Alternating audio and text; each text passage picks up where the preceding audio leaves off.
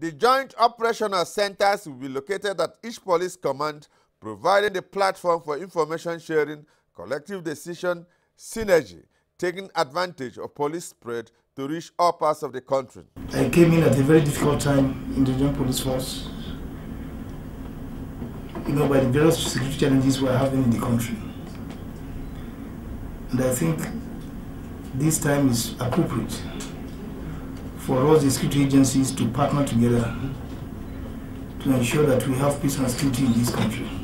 The Acting Inspector General of Police says he will emphasize core values of policing anchored on integrity, accountability, and rule of law.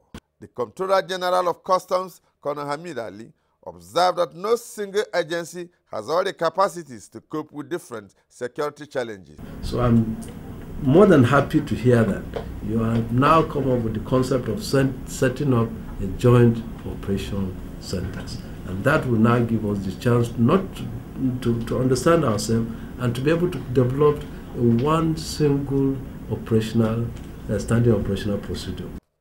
Bonaventure Wood, NTA News.